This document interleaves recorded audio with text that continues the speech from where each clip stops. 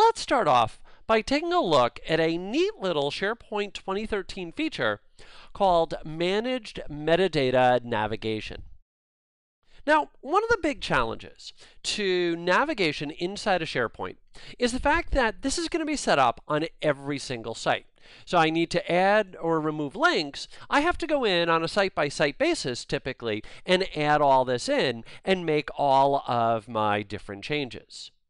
On top of that, I typically have limited control over those links, that they're going to be relatively static, that I just simply go in, I create them, I have to modify them, and away we go from there. That if I'm looking for maybe the ability to have my links be a little bit more flexible, a little bit more hierarchical, my capabilities to do things like that can be limited in certain situations.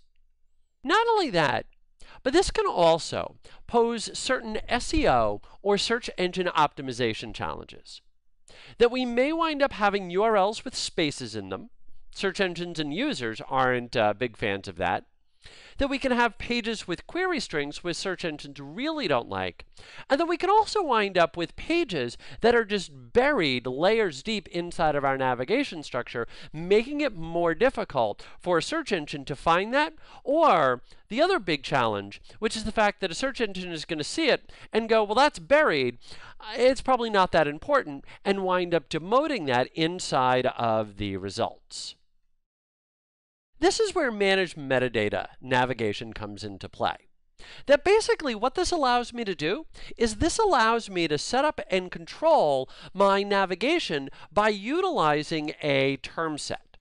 So all the terms that we're going to wind up using, all the terms that we wind up creating are going to become navigation nodes.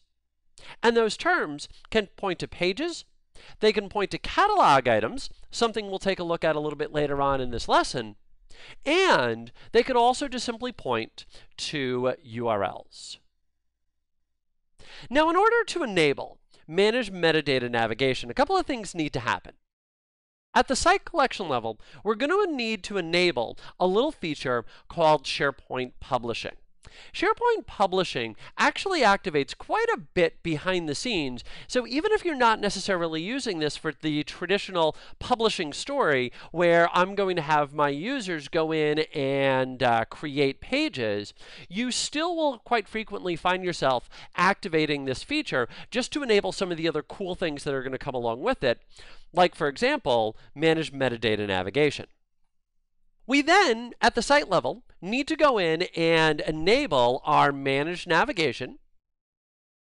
And then finally, we'll need to go into the term store and actually configure how our navigation is going to look.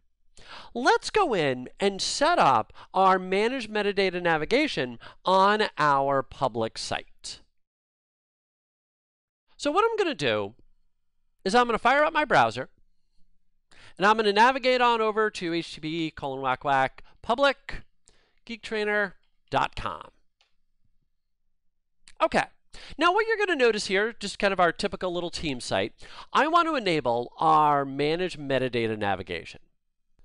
So I'm going to click on the little gear up top, and I'm going to go to Site Settings, and then I'm going to scroll on down, and I'm going to choose our site collection features. Now that's going to be the key here. I'm looking for our site collection features. So I'm just going to click that, and then I'm going to scroll on down to our SharePoint Publishing Infrastructure, and I'm going to activate that. And now that that's activated, I'm going to go back to the gear again, and I'm going to hit Site Settings, and now I'm going to go under Navigation. Now inside of Navigation, you'll notice that I have the ability to turn on my Managed Navigation. And I can do this at the Global Navigation, which is going to be up top, or I can do this at the Current Navigation, which is going to be over on the left-hand side. Now this is going to need a term set, so I'm just going to click Create Term Set, and it will automatically set that up for me. And now I'm just going to scroll on down and hit OK. Now, the moment that I do that, let me go back to my team site here. Let me go back home. And what I want to highlight over on the left-hand side and just above the words team site is the fact that there's no links anymore, because all of our links are now going to be managed by the team store. So let me go in to the gear again, and I'm going to go to Site Settings. And let me, over here under our Site Administration, go to Term Store Management. And now what you're going to notice is that there is a term group set up for publicgeektrainer.com, and then there is my team site navigation. Now, the big thing that I want to highlight right away, if I go under intended use, is you're going to notice there's a little check next to use this term set for site navigation. Now, the way that we're going to create links, once we enable our managed metadata navigation, is by creating brand new terms and having those terms point to whatever it is that we want to link to. So let's go in and create a link to shared documents. So I'm just going to hit the little down arrow here, and let's say create term, and we'll call this documents, and hit enter. And let's go back to our documents here. Now, if you go in and create the term, and you notice that the little tab up top doesn't appear for setting up navigation, make sure that the little term store actually kept the navigation. Sometimes it doesn't. So we want to make sure, if we just go back to intended use this term set for site navigation, is make sure that's checked, hit save, and now when I do that, and I go back to documents, and I scroll back up to the top, now you're going to notice that I've got my navigation.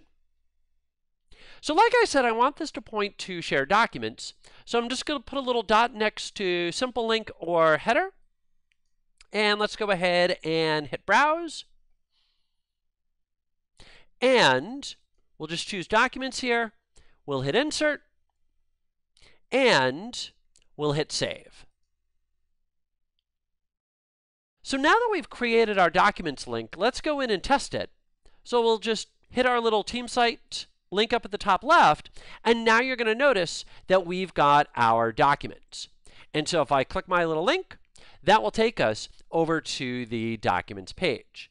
So by using managed metadata navigation, it gives us very easy capabilities to be able to go in and manage our navigation in one centralized location.